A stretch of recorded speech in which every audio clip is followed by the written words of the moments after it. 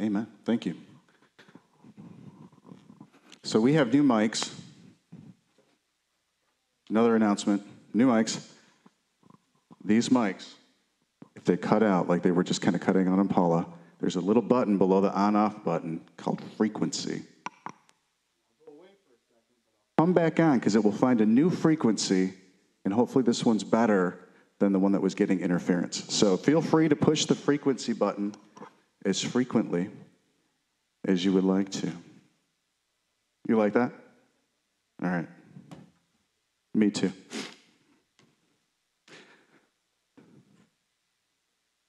Okay, so while we were worshiping, I just kept being drawn to Ezra and Zara. Like, anybody hear them this morning?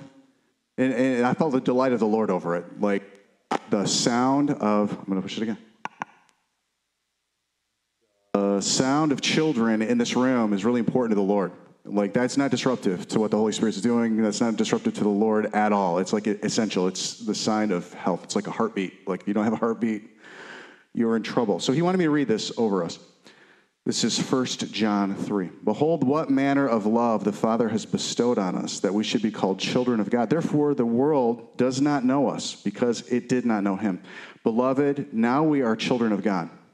Just look at somebody and say, you're a child of God. Now, this comes with strings attached. And I want you to hear the strings that are attached to this, okay? Beloved, now we are children of God. And it has not yet been revealed what we shall be. Look at that same person and say, I don't know who you're going to be.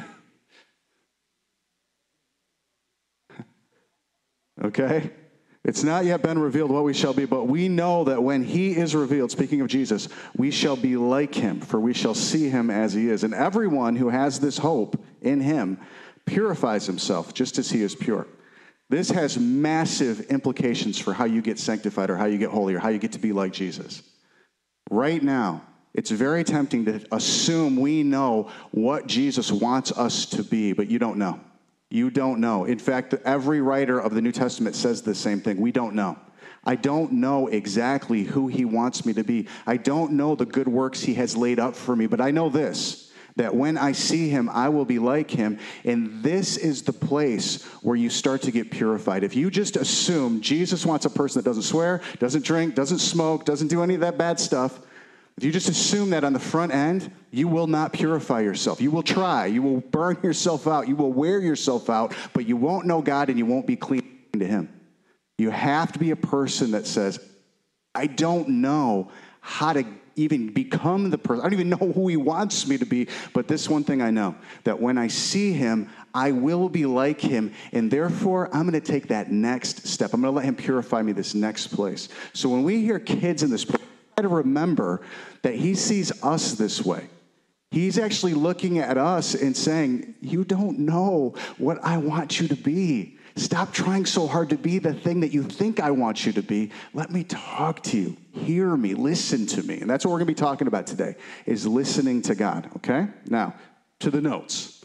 There are, anybody count how many pages of notes? Did it feel heavy to you today? It's 9 pages. Thank you, Vince. Vince is paying attention. These feel heavy. Is Tom going to talk about all these notes? No. In fact, I want to just jump. I want to cut out about half of them right at the get-go. Let's go to the very last 3 pages. 5, starting on page 5. 5, 6, 7, 8, 9. Not 4 pages. I want you to look at this with me for a second. This is from my eSword Bible program that looks like it was invented in 1997, but I love it because I know how to use it. These are all of the instances in the New King James Version of the word faith, okay? There are 229 verses on these 4 pages. There are 245 references to the word faith. So that means that some of the verses have faith in them twice, okay? Now, 243 of these verses out of 245, or 243 of these occurrences of the word faith out of 245 are in the New Testament. So I want you to look at that very first page. Which ones are not in the New Testament? Somebody yell them out. Deuteronomy 32:20, Habakkuk 2:4. All the rest of the passages that use the word faith as translated by the New King James Version are in the New Testament. Why are all those faith verses in the New Testament? Somebody tell me. Holy Spirit, yes, you cannot have faith lest it be given to you by the Holy Spirit. It takes the Holy Spirit to have faith. So we're going to be talking today about faith, and none of these things that we're going to say are they a condemnation of who you are or an accusation about what you don't do or what you don't believe. They are an invitation for people to open our hearts and let the Holy Spirit do something that only He can do. He wants to do something radically different than you think He wants to do with your life. He actually, God sees you in 1,000,000 years, and He sees you impactful, beautiful, powerful, righteous, clean, free, no anxiety. One day I was driving down 131. I was going to speak at a dumb work thing, like that I used to hate public speaking. Like, it would literally make me want to throw up. I'd get cold sweats. I'd worry about it for 3 days before I had to do it. And as soon as I got out of it, I felt free. And I was going to one of these things. It was 2010, and it was the summer of 2010. I was driving up to Grand Rapids, and I was praying about Sunday school at the church we were at the time. And I was just telling God, there's not enough people. There's not going to be enough people for Sunday school. And I'm just picturing all this work and all these kids. I was just stressed. And I had to go talk at this thing that I didn't want to talk about. I had no interest in talking about my job. I wanted to talk about Jesus all the time, just to people, not in public. And I was just like, he's just like, Tom, I hear your prayer. And he zapped me. I don't know how to describe it other than he took all of the weight off of me. I felt like I could only see light. In fact, I thought I was going to crash my truck. I was right on M6, like coming off of 131 onto M6, and there's like a weird interchange there where you're going through, and I felt like I couldn't see anything. Felt like I wasn't even on earth, and it was just light and freedom all around me. I felt so weightless and unworried, and at the same time sober, that I wasn't in control of anything that was happening right there. He's going to make you like this forever, free, full of light, okay. Like, He's going to take you places forever and do stuff with you. And you don't have to worry about the resources that are there or how it's going to work or what He has planned or whether or not He's faithful or whether or not He's good. And that's what He's trying to teach us right now is faith. He's trying to teach us to trust Him with the promises that He's given us. It was what Noah prophesied. He's trying to teach us to trust Him, to believe the promise and not try to make it happen on our own, not feel all the weight and responsibility to make things happen. And what that means is if you really get to that place, you stop thinking other people are going to mess up the thing that God is doing. And if we could live like this, the world would be so radically different. If we could just be a people that believe God is good, He's going to do the thing He promised, and no one else is going to mess it up, we'd stop trying to get everybody else to get it right, and we'd open our hearts and let God lead us. Do you see what I'm saying?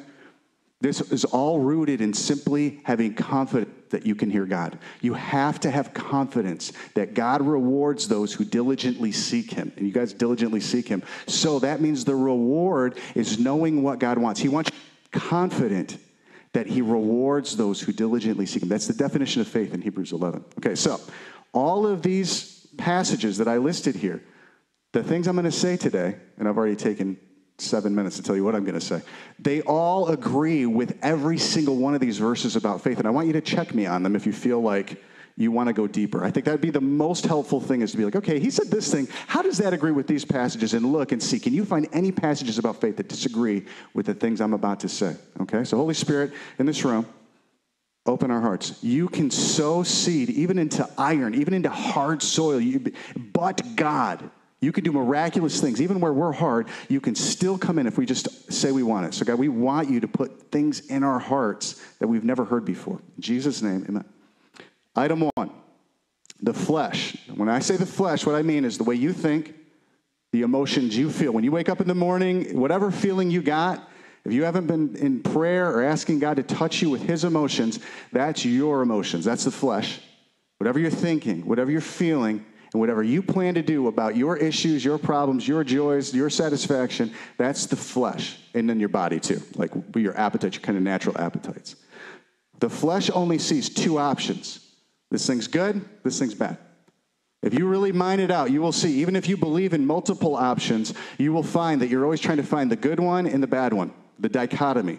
This is good, therefore this must be bad. This is bad, therefore this must be good. This is all delusion. Mankind was never meant to think this way. It was always supposed to be beyond our responsibility to think this way, and I want to show you the biblical passages about this. You have a problem called reasons. You have reasons that you think certain things are good and certain things are bad, and you're not always wrong and you're not always right. And that's the problem, is you can hit some of them some of the time and convince yourself that you have wisdom, but you don't. What you have is a sense of right and wrong without any leadership of God, without God. You have a sense of good and evil. And this was a curse. This is actually what Adam and Eve ate the fruit and got this sense, and it broke everything. Your idea of what's good and what's bad is the problem, okay? But you can't take that information in the flesh and be like, okay, I'm just going to think I don't know good from evil and just do whatever feels right. That's even worse, okay? That's called depravity. You don't want to do that either. Now listen, Adam and Eve lost faith. Everybody say faith. Or a right vision of who God is. That's what faith is. Faith is a right vision of who God is. Is God hard? No, he's kind. Is he impatient? No, he's patient. Is he stingy? No, he's actually really generous. Faith is a right view of who God is, okay? Now, when Adam and Eve lost faith, or a right vision of God, it cost them two more things. It cost them hope, or a right vision in what God had for them, okay? So if you think wrong about who God is, then you'll also think wrong about what he's going to do with you, okay? That's hope. They lost hope, and then they lost love. Now, love is expressed in the Bible for human beings as obedience. When you love God, you obey him. In fact, Jesus said that in John 14:15. He said, if you love me, obey my commandments. Now, he wasn't saying, obey me so you can prove that you love me. He was saying, if you feel loved, because you can't love him unless you feel loved by him first. If you feel loved, you'll obey me. That's what I was reading in that 1 John 3 passage. Everyone who has this hope purifies themselves. Everyone who knows, you don't know what you're going to be. You don't know what God wants you to be, but you can have confidence that if you seek him, you're going to end up like him. Then you'll purify yourself. You actually get in the step-by-step process of him telling you things are good or evil that you didn't even know about. Like before you knew certain things were evil, you didn't know they were sin. You actually weren't sinning according to the Bible. But as soon as you know, you are if you don't do things in faith. According to the Bible. This is biblical doctrine that I'm telling you. And so it's easy to look at the world that doesn't have the Holy Spirit and be like, all of them are sinning. But God doesn't look at it actually that way. He says, no, I gave you the Holy Spirit. I gave you the one who knows the difference between good and evil. For real, I expect more from you. Because I put God inside of you. Do you see what I'm saying?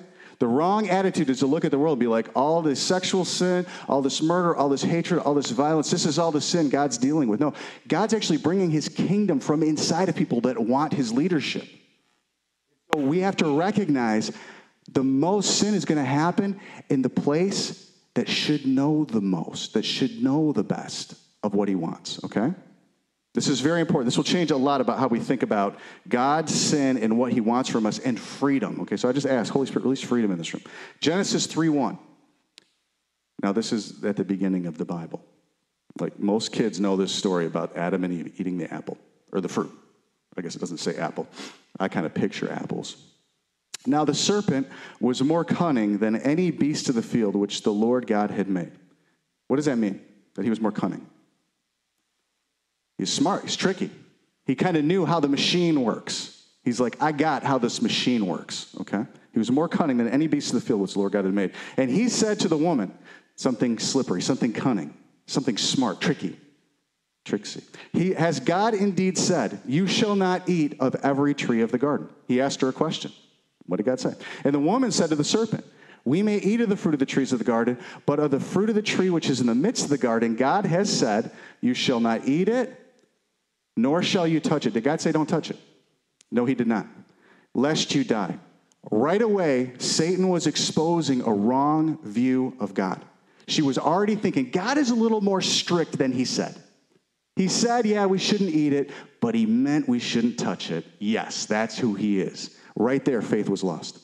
Then hope was lost. Suddenly, what Satan was offering her as a good future seemed better than the one from that hard guy who said, yeah, don't eat it and don't touch it. But he never said that. That's not who he was. That's not who he is. There are things you're assuming about God that aren't right. Now, I can tell you this with confidence because everyone that knows God in the Bible specifically the nation of Israel, they took what God said and they added some hamburger helper to the hamburger. And they were like, yeah, he said we shouldn't have we have to honor the Sabbath. And they turned it into all these human laws about how to honor the Sabbath. This is what David was talking about last week. And it became something much harder than what God had said, which Jesus came and said, no, the Sabbath was made for man, not man for the Sabbath. You just have a wrong view of God. You don't know the Father. And what that's doing is it's destroying faith. And then you're hopeless. And then you don't obey him because you don't feel loved. So we have to get out of this cycle of death. This is literally what makes the trees lose their leaves and not bear fruit every month. This is broken. You know this, right? Do you know that scientists, when they drill for oil in the Arctic, they find palm branches under the ice? Do you know that the whole earth had a different atmosphere before the fall of man? The whole earth had a different atmosphere before the flood of Noah. The whole earth is very different. And if you don't believe me, look at Genesis 3, more of it, and you'll find out the plants started to grow different. And God was like, before you were eating of all the trees of the garden, now you got to scratch the ground just to get enough to eat. Everything changed when faith, hope, and love were lost.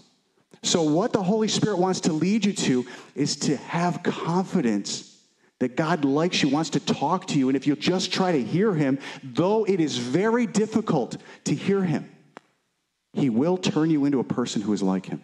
If you're willing to take that risk. It's called faith. It's a risk. It's belief that he rewards those who diligently seek him.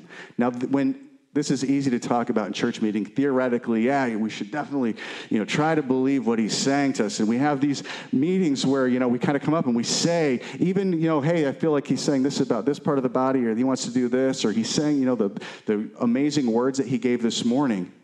Those are way easier than, what do you do about your kid that's walking away from the Lord? Or what do you do about your bank account that doesn't have enough money in it to pay the bills this week? Or what do you do when the choices to obey God are so costly to your relationships or to the way that you feel? And he's like, listen, I just want you to take the next step of trying to hear me and agree with me. Don't try to fix all the problems. Just take the next step with me. Take the weight off of yourself. You're a kid. I'm a dad, okay? Now, the seed of doubt in God's character was already present in Eve. Satan just found something God already knew was there. That's why he let Satan do it. He wants a group of voluntary lovers. He doesn't want people that were tricked into loving him. He doesn't want people that never ate the fruit, never figured it out. He actually wants people that see eating the fruit was the biggest mistake I ever made. He wants people that say, I just want to trust you. I just want to believe what you say is good, and what you say is evil, and not put myself above God. That's what he's looking for, okay? So the seed of doubt in God's character was already present in Eve. She was already lying to herself about how strict God was. Anybody else in the room can relate to Eve? Can anybody else here relate to, I think God's really kind of tough? He's not. I just want to declare to you, he's not. If he was, we'd all be dead. Generations ago, he would have ended the human race. If he was hard. I mean, look at the human race. He's very patient, incredibly patient, okay? Very kind, very gentle, long-suffering. So she was already lying to herself about how strict God was. This has been happening since man was made. How hard. This concept manifests itself throughout the history of God's people, Jewish law becoming more and more onerous over time. It says over this, but that's a typo. It should be over time. Genesis 3:4, picking up that story that we just stopped at. Then the serpent said to the woman, you will not surely die. Was that true? No, that was a lie. Did she see it as a lie? No, she already doubted God's character. Do you see, if you don't really believe in faith in who God says he is, you're way more susceptible to lies. You already kind of think he's not what he says he is. So she was ready to believe lies about him and impart that into her own future. What a terrible idea, right? I mean, what a terrible idea to not believe in his goodness, that he made her. They walked and talked with him. But she had this doubt about how he wanted her to respond to him, and it opened her heart to believe all kinds of false things about him. This is happening to us right now. It's very worth it to go to war against doubt about God's character, about you. He loves you so much, you don't feel it like he feels it. None of us feel it like. If we could, love would perfect us. We'd be bold for the day of judgment. You see somebody bold for the day of judgment, they feel love. They're learning how to feel love. That's what it says in 1 John 3. Okay, so love is perfected in this, that we have boldness in the day of judgment, because judgment involves torment, and he doesn't want to torment you. Okay, so then the serpent said to the woman, he lied, you surely shall not die. You will not surely die. For God knows that in the day you eat of it, your eyes will be open. Everybody say eyes open. And you will be like God. This is your main problem. Your eyes are opened. Your eyes are opened upon something that was never yours to have your eyes opened upon. Your eyes were opened upon what's good and what's evil. It was never God's desire that happened, though he allowed it to happen to get voluntary love. So you've seen something you really weren't supposed to see. And I'm going to show you this in this passage. Don't take my word for it. See it in the passage. Now listen to me. Stay with me for just a second. And you will be like God, knowing good and evil. So when the woman saw that the tree was good for food, that it was pleasant to the eyes, what was she doing right there? She started to look with new eyes, right? She's like, oh, that kind of looks good for food. It's pleasant to my eyes, and a tree desirable to make one wise. She took of its fruit and ate. She also gave to her husband with her, and he ate. Then the eyes of both of them were opened. Satan wasn't lying about this part. Their eyes were opened. That's what broke everything. All of their reasons. Now they suddenly had reasons for deciding, this is good, this is evil. This is the thing we should do. This is not the thing we should do. This is how we're going to address this sin. They had an idea. They had their eyes open. They never would have had that idea before they ate the fruit. They would have never thought about fig leaves. They wouldn't have even known that nakedness was a sin. They wouldn't have known it was less than. They wouldn't have known they weren't covered. They wouldn't know. Their eyes were open, and they started to see things that God said, that's good. I like seeing you. I made all of your parts. I'm not ashamed of who you are. I'm not ashamed of the way you're made. Now, you have to remember, they were covered in light. They were wearing garments of light.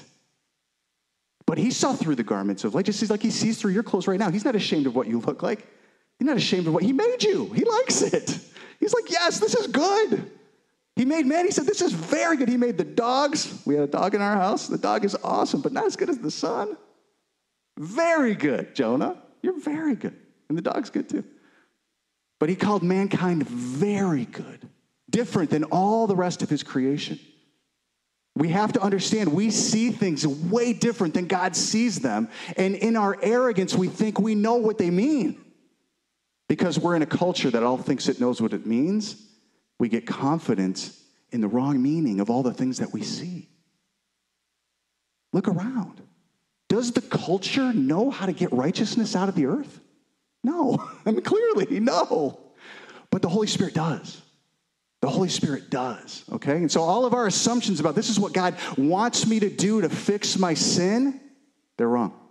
They're just on their face wrong. Now, that doesn't mean that everything you think about it is wrong. It means that the whole totality that you could even do anything about your sin is wrong. It's wrong.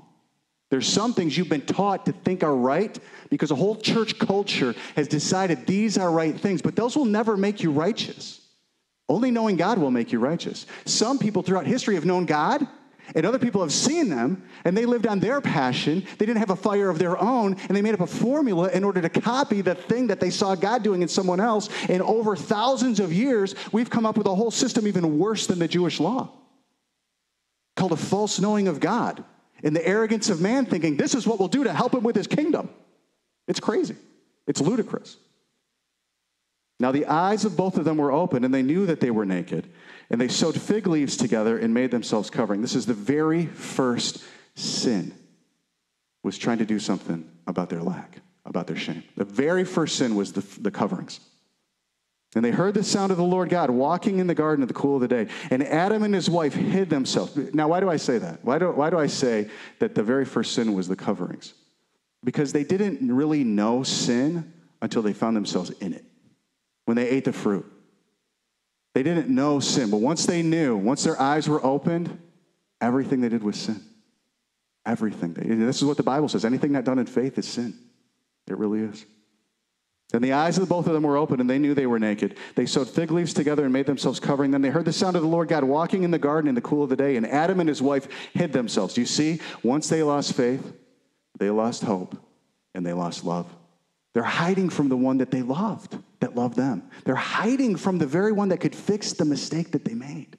And he will. And he did. But they're hiding from him. Do you know this is what you do when you find out your sin? You start trying to hide from God. But he's the one that's going to fix it. He's the one that he gave his son on the cross to deal with the thing you're trying to hide from him. And he's like, don't hide it from me. Just take the next step with me. I'm not expecting you to fix everything. I just want you to take the next step with me. Learn how to hear me. Let me tell you what to do next. Don't just assume you know. You don't know. Nobody knows. Look at the world. It's a mess. Look at the church. The church is a crazy mess. No one knows. God knows. God knows. Okay? And Adam and his wife hid themselves from the presence of the Lord God among the trees of the garden. Then the Lord God called to Adam and said to him, where are you? So he said, I heard your voice in the garden, and I was afraid because I was naked, and I hid myself. And he said, who told you that you were naked? Have you eaten from the tree which I commanded that you should not eat? It was all about knowing something and misinterpreting it. Knowing something, seeing something that really wasn't in Adam's pay grade to see, and then trying to decide what to do about it. But he created the problem. Nakedness wasn't a problem. It was what he was trying to do about it that became the problem. Do you see what I'm saying? This is the church. This is us. This is Israel. This is God's people.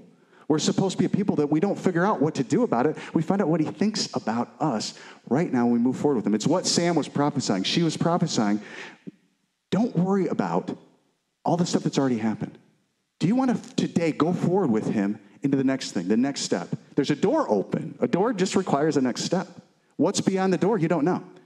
We're going to find out. And it's not a statement about any other church being real or not being real. It's an invitation to us to be real. This is great. If we're real, chances are he loves everybody. He's talking to somebody else about being real too. We're going to find a bunch of real people moving forward with him. That's the promise of the Bible, okay? So from here on, Adam and Eve began blame shifting. That's one of the very first signs you find out faith, hope, and love are gone. You're trying to figure out who did it. Who made this mess? So God asks him what happened, and Adam's like, that one. And that one is like, that one. She blames the snake. But the truth is, God let the snake into the garden because there was something in Eve and Adam that didn't see God right. This is why God let trouble into Job's life, right? Job said, before I heard about you, now I've seen you. So you have to understand, there's some things you're walking through. There's some sin God's identifying in your life, not because he doesn't like you, because he does like you, and he's letting those things be wrestled with so you'll come to the idea, you know what, no matter what I do, I'm not going to be holy. I just want to know you. If I know you, oh my word, I'm becoming more holy. Like, I like being like you because I like you. That's how it works. That's the only people that get saved this way, the way I'm describing it to you. There's no other way. Any other gate is for robbers and thieves. Jesus is the only gate. He's the only way. And he went and found people that were deep in sin. He's like, I like you. Come follow me. And they were like, okay. Were they completely sinless when they started following him? No. I'm getting ahead of myself in the notes. Okay, so since the fall or separation of man and God, the flesh operates in trying to decide what's good or what's evil, black or white, only two options. Impatient dichotomies. Dichotomy just means two things, two hats. Based on what we see, everybody say see, and what we feel about it. So it's very tempting when there's a challenge, especially in the church, to look at it, pray about it. Lord, help me to make the right decision. Look at it again, and think about it. Is any of that prophetic? No. That's not hearing God. Hearing God is, I see the problem. I don't see it right. God, how do you see this problem? Like, is it good? Is it evil? This terrible thing is happening to this person. Should I rush in and help them? And he's like, that would be evil because I'm not rushing in and helping them. But it looks evil if I don't help them. Well, that's because you don't know what I'm doing in them. You haven't seen the whole thing yet. Come up with me for a minute. Let me talk to you about you. Let me talk to you about you, why you want to fix everything, why you want to be God. That's what Jen was prophesying to Song. You feel like you got to be God in the situation, but I'm actually telling you, I see something similar in you, and I'm trying to fix it in you. That's why you see it in there. It's all about what we see and what we reason once we see it. But if you were willing to take a minute and be like, I see this thing, I don't know what to do about it, God sees it even more than I do. He does know what to do about it. God, I want to see what you see and feel what you feel. He will give you faithfully faint impressions of his heart that he then expects you to act on. Once he tells you something, if you don't act on it, it's sin. And we're like, oh, right, seeing something without you, that's the original sin. Seeing something with you, that was the original righteousness. That was the original righteousness. So I'm just willing to say, God, I don't see this thing right, even the sin in my own life. What do we do next about it? He might have a different plan than you. He might think something different about it than you. And that thing, I guarantee you, if you're just trying to hear him, will be much more effective than whatever it is you could have done. Those fig leaves were never going to deal with the problem. Death is what dealt with the problem. God actually killed some animals and covered them with hides as a picture of his own son, ultimately covering us with his righteousness.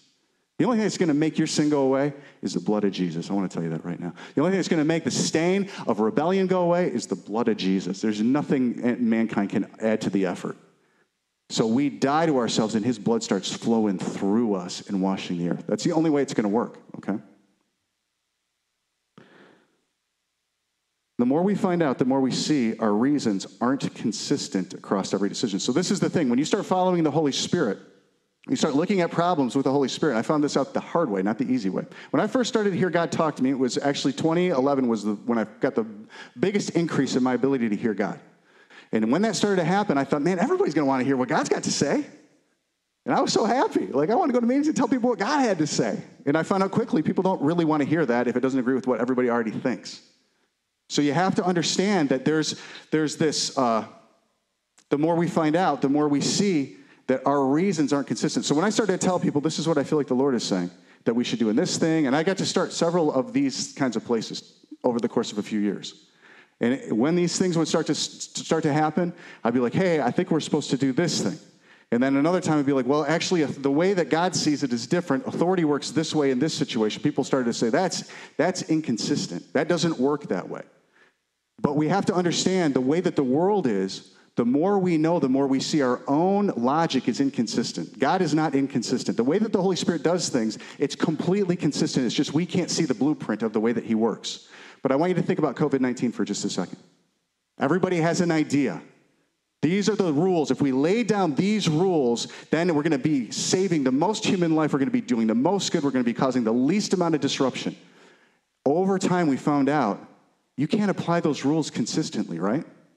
There's always like some variable. There's always like some reason. Somebody has this good reason for doing this thing that's outside of the rules, and the whole group is like, no, you have to obey the rules. And this person's like, but in this situation, the rule doesn't make any sense. And everybody else is like, no, it makes sense to us. And until they find themselves in the spot where the tide shifts against them, and they're like, wait a second, that doesn't make any sense.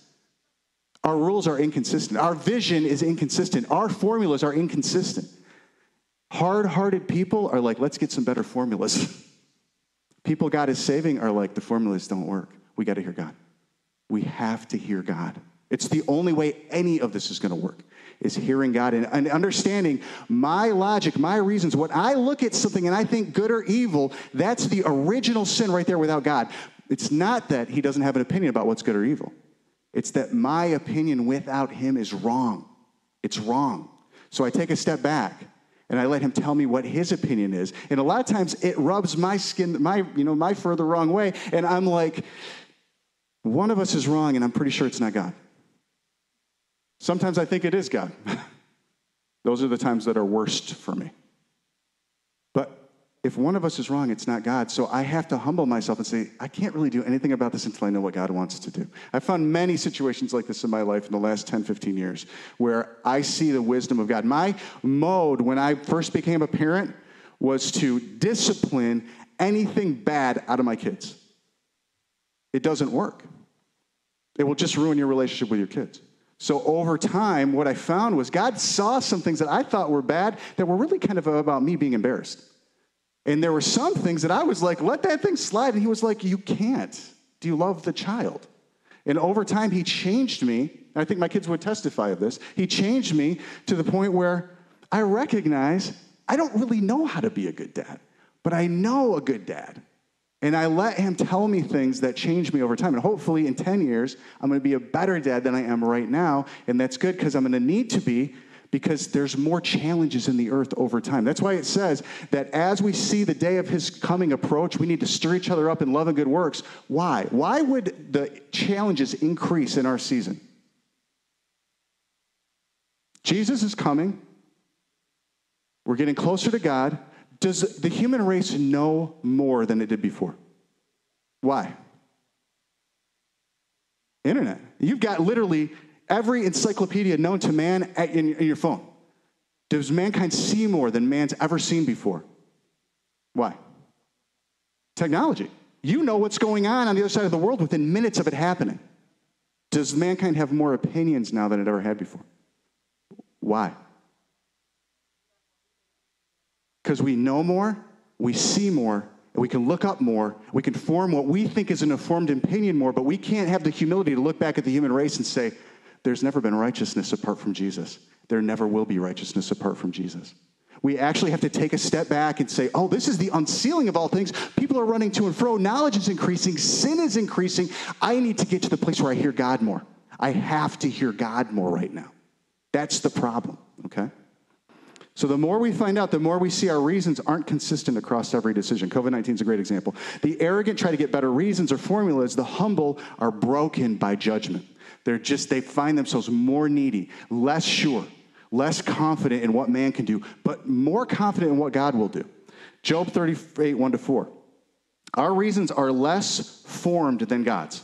When we weren't there when he made everything. Another typo, item F. We weren't there when God made everything. We weren't there when he laid out the foundation of the world, made man's heart, decided the rules of love, the rules of logic and wisdom and revelation. Wisdom in Proverbs 4 says, I set my table. It's a banquet of stuff to eat. I call out to everyone, come and eat wisdom. And very few will do it. And wisdom says, I'll mock them in the day of judgment. They'll have no wisdom. They'll just be confusion, reacting, depraved, bouncing against each other, trying to get other people to fix the problems of the world and growing more angry, more cold, more closed off, less able to hear. Do you see that happening right now? That's where the culture is. Now listen, Job 38, 1-4. Then the Lord answered Job out of the whirlwind and said, who is this who darkens counsel by words without knowledge? Who was he talking to? Did he like Job? A lot. Job was the most righteous man described in the entire book of Job. And he says, Job, your opinion about why this is happening, it's darkness in the light of my glory. But Job was the only one that was telling the truth. Think about that for a second. He says, Job, who is this who darkens counsel by... You got too many words, Job. Too many opinions about why this is going on. You were doing better when you were sitting there quiet. You were doing better when you said he gives and takes away. I don't know what I'm doing. But as soon as Job started pontificating on all the things God had been doing and why, God was like, you're darkening counsel by words. Do you have a lot of words about what's happening, why, what should be done for everyone but you? How we should fix this? Feeling righteous, feeling like, hey, this is what God wants. We got to go fix this. We got to go fix that. He's like, you're darkening counsel with words. Will you listen to me? Will you just take a step back? Let me tell you, I'm a good God. See me right first. I wouldn't do anything to hurt you. I made you. If I would have hurt you, I wouldn't have made you in the first place. You know, he would say that confidently to all of us. I made you to pour out good things on you. I'm not hurting you at all. See me right. Were you there when I made you? Then have hope. Yeah, this is a momentary light affliction, but it's going to result in something really good. And then you'll have obedience. You'll have love. Right? Okay, now listen. Who is this who darkens counsel by words without knowledge? Now prepare yourself like a man. Did he say prepare yourself like God? No. He said, all right, you get your reasons ready and I'll get mine ready, Job. And he gives 2 chapters of his reasons to Job's reasons. Was Job feeling pretty confident about his reasons at the end? No. He was like, I abhor myself in dust and ashes. You ask me these questions, I'm not even qualified to answer them, God. But just before this, he had an answer for everybody. Everybody. And God liked him. The other guys were lying about God. He was telling the truth about God. But his reasons were wrong. His reasons were wrong. Now prepare yourself like a man. I will question you, and you shall answer me. Where were you when I laid the foundations of the earth? He would say this to all of us about all of our opinions that haven't been brought before his throne, and we asked him what he thought about our sin and about our relationships and about what other people were doing and about what he wants to do in this church, what he wants to do in this city, what he wants to do with COVID-19, what he wants to do with abortion, what he wants to do with abortion, what he wants to do with gay marriage, what he wants to do with all these things. We don't know. We don't know. He's uncovering something in the human heart profoundly right now. He uncovered something in the human heart profoundly in the Roman Empire before it fell. Do you know you wouldn't know most about what you know about Christianity had he not uncovered darkness in the Roman Empire and destroyed it? It changed things. So we're like, all this darkness, this is anti-God. And all the lights here, this is pro-God. And we'll decide what's good and what's evil. And we'll tell everybody what they should do. And we know what we should do. And he's like, it's the darkness actually that's darkening my counsel in the church. I like you. I really like you. I love you actually. But you've got the Holy Spirit. You could see your unrighteousness right now. And listen to me about what to do about you next. Just the next step. Do you see what I'm saying? Where were you when I laid the foundation there? Tell me if you have understanding. We're supposed to recognize we aren't fully formed and resist our own good reasons and let God teach us to hear him. Love requires God speak with a still small voice. So up until now, I've been kind of laying out the error of our own inner thought life, our own inner voice, our own judgments. But I want to talk to you for just a second about what it means to hear God and practically what that's kind of like, okay? So hearing God is a faith choice. It's always going to be a faith choice. For the rest of your days, for millions and millions and millions and millions of years, you're going to have to hear something that he doesn't make you believe and make a choice in his character, that he has a good future for you, and that it leads you to obedience. Faith, hope, and love, they remain, according to 1 Corinthians 13. They're going to always remain, okay? So love requires God to speak with a still small voice. I want you to hear this story. 1 Samuel 3, 1 to 15. Now the boy Samuel ministered to the Lord before Eli. Now if you know the story, you know Eli was guilty of some really significant sin in the nation of Israel. He was the high priest. His kids were priests. His kids were not following the way of the Lord. They were using their position for their own greed and their own gain. They were defiling the offering of the Lord. And Eli wouldn't do anything about it. He never judged it with God, though he was the judge of Israel. He judged it with his own reasons. And God was not happy about this. But he speaks to Samuel. But listen to this. The word of the Lord was rare in those days. Page 2 of the notes. There was no widespread revelation. It was very uncommon to hear God in those days. Is it uncommon to hear God now? No. Why? Holy Spirit. It's actually, you can literally hear God by asking and receiving. Anybody can do it. Anybody. There was, revelation was rare in those days. There was no widespread revelation. The word of the Lord was rare in those days. And it came to pass at that time, while Eli was lying down in his place, the high priest was laying down in his bedroom, when his eyes had begun to grow so dim that he could not see. And before the lamp of God went out in the tabernacle of the Lord, so they're in the place where God was being worshiped, where the ark of God was, and while Samuel was lying down, that the Lord called Samuel, and he answered, "Here I am." So right there, Samuel's like, "Here I am." Did God speak to him? Why not? Who was he saying, "Here I am" to? Eli. Yeah, that's what you meant. You meant Eli, yeah. The boy Samuel heard Samuel, and he said, "Here I am." He responded. He was responding to the wrong God, the wrong voice. He was responding to the guy he assumed was, everybody say assumed was talking to him. Now, you assume some things about God that aren't God. Right? So if God says something, you're like, "Here I am, hard God." Is he going to keep talking to you? He's going to wait for you to figure out who he is, right? To come to the realization of who he is. Now listen. "Here I am." So he ran to Eli and said, "Here I am, you called me." And he said, "I did not call. Lie down again." And he went and lay down. Then the Lord called yet again, "Samuel." So Samuel rose and went to Eli and said, "Here I am, you called me." He answered, "I did not call you, my son. Lie down again." Now Samuel did not yet know the Lord, nor was the word of the Lord yet revealed to him. He didn't know. You don't know. God wasn't like, "Samuel, that was your one chance. Goodbye, buddy. I'm going to find somebody else." Samuel didn't know. God knew Samuel didn't know. Why didn't God make it more clear to Samuel? He wanted to make things clear to Eli, and he wanted Samuel to decide who he was talking to. He wanted Samuel to know the God he was talking to, right? He wanted him to settle some things. The Lord called Samuel again the third time. So he arose and went to Eli, and he said, "Here I am, for you did call me." Then Eli perceived that the Lord had called the boy. Therefore Eli said to Samuel, "Go lie down, and it shall be, if he calls you, that you must say, 'Speak, Lord, for your servant hears.'" He's like, you got to recognize it's somebody you don't know, Samuel. Just tell him that. You're ready to hear what he's saying. Okay? So Samuel went and lay down in his place. Now the Lord came and stood and called as at other times, Samuel, Samuel. And Samuel answered, speak, for your servant hears. Then the Lord said to Samuel, behold, I will do something in Israel at which both ears of everyone who hears it will tingle. In that day I will perform against Eli all that I've spoken concerning his house from beginning to end. For I've told him that I will judge his house forever for the iniquity which he knows, because his sons made themselves vile and did not restrain them. Therefore I have sworn to the house of Eli that the iniquity of Eli's house shall not be atoned for by sacrifice or offering forever. So Samuel lay down until morning and opened the doors of the house of the Lord, and Samuel was afraid to tell Eli the vision. If you hear God, he's going to tell you things that are not they are not inconsequential. God has something on his mind right now.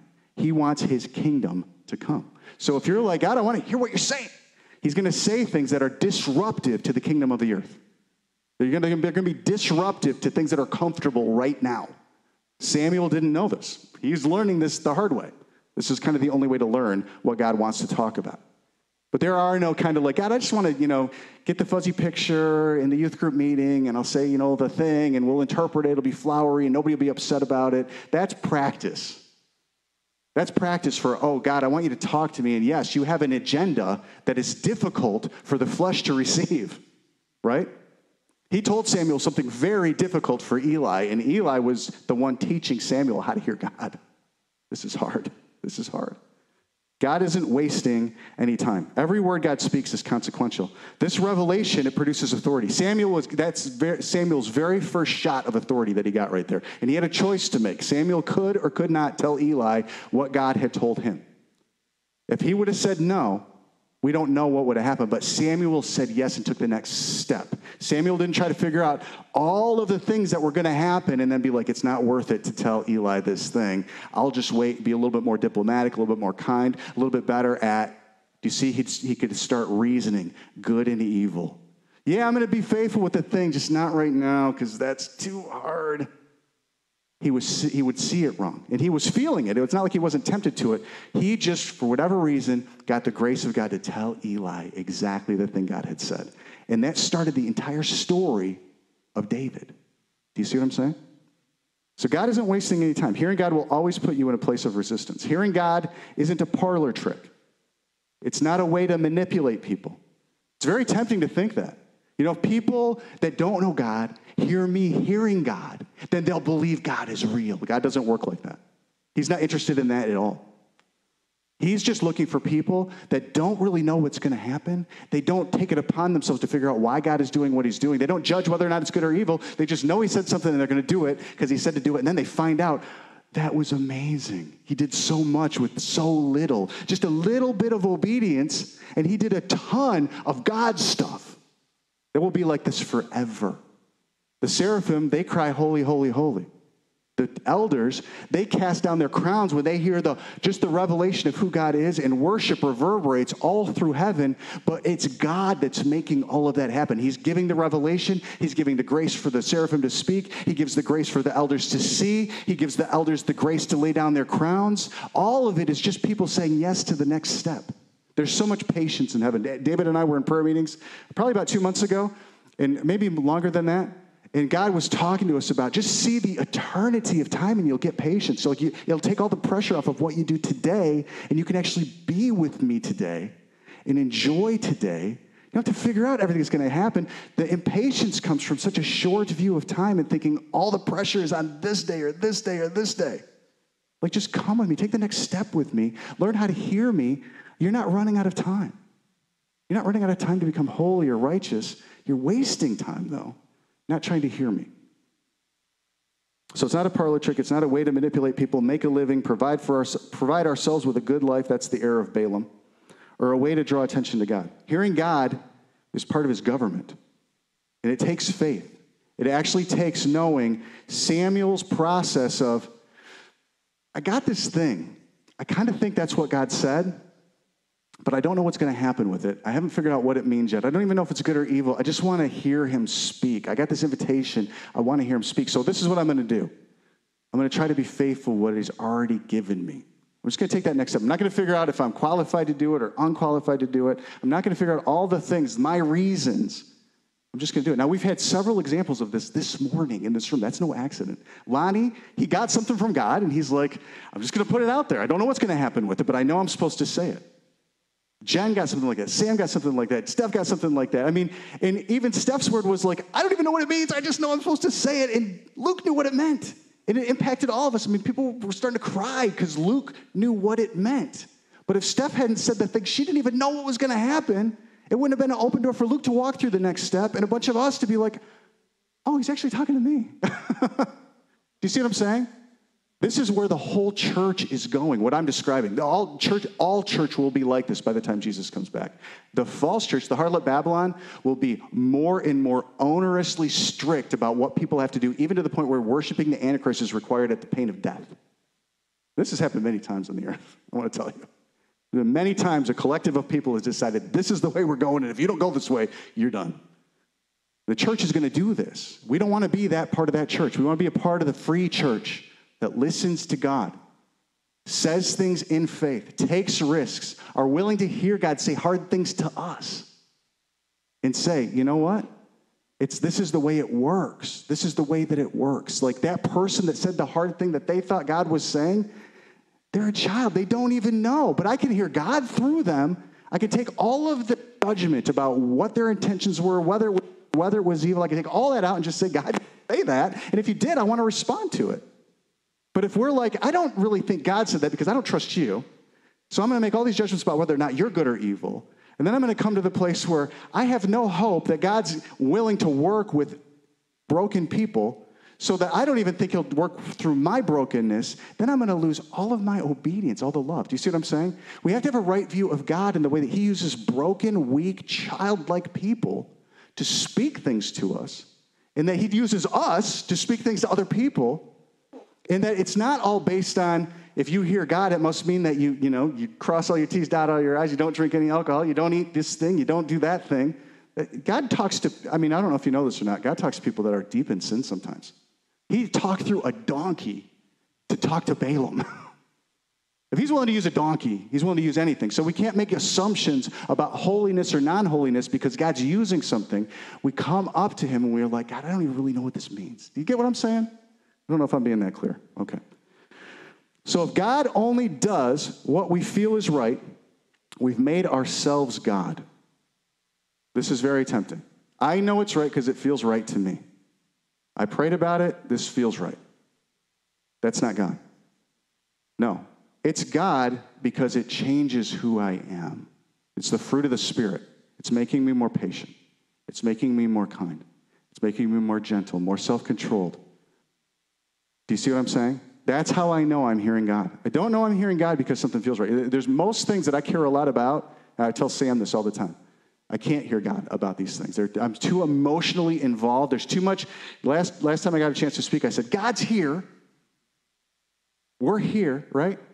We shouldn't use this if he's here. But in between here and here, there's a whole lot of us, a whole lot of emotion. There's a whole lot that gets in the way of hearing God.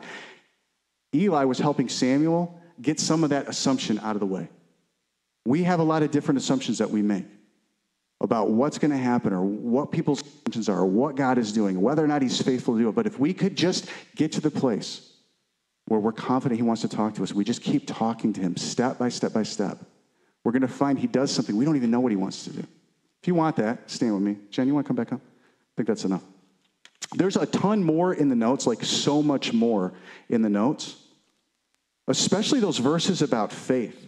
I would just encourage you, if what I'm talking about is like, that sounds kind of like a better version of following God, I would encourage you to pray through the verses about faith. Like skip all the rest of the notes. Pray through some of the verses about faith. Just say, God, you like faith this much. I want to see faith the way you see it. You'll find you'll do things different this week if you do it. You just say, thank you, give me more. That's the way Mike Bickle always says, thank you for faith. Give me more. I want more of that. Then, if you want more than that, look at the notes too and pray about those too. So if you want to hear God, you're going to hear him. I did this a few weeks ago, and I was up north hunting with Noah. Can I share that, Noah? And Noah's like, Dad, ever since you prayed that, I prayed it. God did it. There's several things Noah has written that he shared with me. Like God's speaking to Noah right now just because he prayed it. It wasn't because I prayed it. It's because Noah prayed it. If you want to hear God more, we're going to ask him, and he's going to do it. It's going to be faint. It's going to require some faith. It's going to require actually that we put aside all the accusation and condemnation that comes with it from Satan. And we're just like, you know what? God speaks to me because he likes me. He's not expecting me to be perfect to hear him. He's expecting me to be willing to hear him. Holy Spirit in this room, just let's raise our hands before. There's a big angel in this room, I just want to tell you. And the enemy, he really wants to steal this from you, but he's not going to be able to because this angel is like, no. Holy Spirit in this room right now. We want to hear God. God, we have challenges in front of us this week that we're tempted to make decisions about, how we feel about it, what we think about it, what to do about it. Sin, God, we know our sin, and we want to fix it because we want to be with you, but we can't. Speak to us, God. Just tell us the next thing. Just the next thing to do.